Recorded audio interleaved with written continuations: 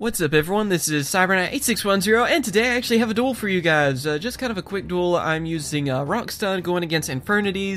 Yeah, I've been testing out Rock Stun lately because they are getting a new card in Secrets of Eternity, which isn't that far away now, which seems kind of funny. And they get Overdose, which I think they changed the name. I don't know if we've heard the new name for it, because you know Konami with their censorship. Anyway, in this, I basically draw a lot of traps and stuff, but I didn't really get too many monsters, which can be a pain with Rock Stun because you're using the Koa'ki Meirus, and then of course with their having to reveal a Koa'ki Meiru to use one sort of thing, that gets really annoying. It can be a problem. And yeah, got rid of Vanities. He chose wisely on that. At least I was able to get Diamond Core though, which allows me to search what I need, and I go for Overdose. Like I said, that's the new one that we're waiting on. Again, I don't know what its new name is, but it's a pretty good Rock Stun card. I mean, you know, it's a good one for Koa'ki Meirus and their Rock variant, I guess I should say. It just basically keeps your opponent from summoning stuff, because you contribute it and then stop the summon, which helps lock down your opponent. That's basically what this deck does. I mean, you know, you have a lot of traps and stuff, and a lot of cards like the Rock Koa'ki Meirus, and you're just keeping your opponent from doing anything. You're just kind of locking them down, which, yeah, pretty simple on that. So I'm waiting to see what this, what all these Infernities are going to do. I was keeping, because I have several ways where I can stop summonings, basically, and I'm waiting just to see, because I know, especially seeing Instant Fusion and all this stuff going on, they're going for some kind of Synchro monster or something. They're going for a play or an XC monster, and so I'm getting ready to use my cards for that, to deal with that problem. That's why I'm waiting on that, just in case people are wondering. And, yeah, I think he's deciding on which one, and there we go, Laval Chain. So I was debating, should I go with Overdose or Warning to get rid of this problem? I go on ahead and just use Warning, just get rid of the problem on there. I still have Overdose and a few other cards too to help me in case, you know, we have a problem.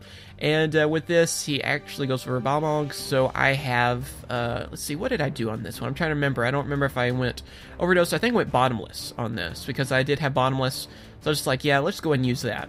Because I'd like to keep Overdose, because, yeah, for some reason on Dead Pro, I've had some awful luck drawing monsters, like you're kind of seeing in this video, and I don't know why that is. I think I have, like, 17 monsters in this deck? Something like that.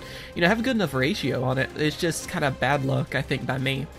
Anyway, Launcher. It reminds me of when Infernity were more in their heyday. They're still scary, but yeah. They're not as good as I guess they used to be because they got hit on the ban list and stuff, but man, they can still be a threat. So I'm going ahead and just destroying what I can.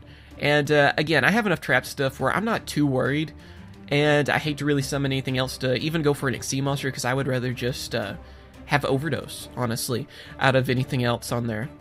So yeah, he can just keep bringing back the tuner monster. I think he's waiting on a monster as well. Maybe having the same problem as me, I don't know, on drawing monsters to try to go for something. But I at least get Fossil Dyna, which can help me out with all this special summoning that Infernity can do. I just keep attacking anyway, at least make him use that effect too. It's worth doing. And yeah, at least I was able to draw another monster like Fossil Dyna, which is a really good card in this matchup, and in most cases, you know, any matchup these days in the meta, you know, anything that destroys special summon monsters is good. And I was able to get a Koa'ki Meiru Wall. This card, of course, really good as well.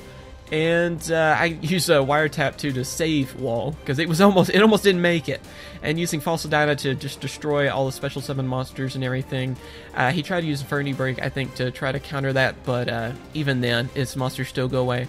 And, yeah, it looks like I get to do some damage, finally. I actually have a couple of monsters on the field, and two that kind of stop him from doing stuff, because he can't activate really any spells with Wall, and then the summonings with Overdose, and I even have Dimensional Prison, I believe, still. And even then, I still have Guardian and Soul Charge in my hand, so pretty much have everything I need on this. So, and no cards in his hand, I have this duel. I mean, it's pretty much locked him down and everything, too, and what he can do. So yeah, that's the duel. I hope you guys have enjoyed. Of course, thank you for watching. Remember to comment, rate, and subscribe. And also tell me what other duels you want to see in the future. Alright, later guys. Hope you guys enjoyed the video. Remember to subscribe for more Yu-Gi-Oh videos, and also check out my other two channels, CyberKnight Games for Let's Plays and Pokemon openings, and CyberKnight CCG for Card Fight Vanguard openings.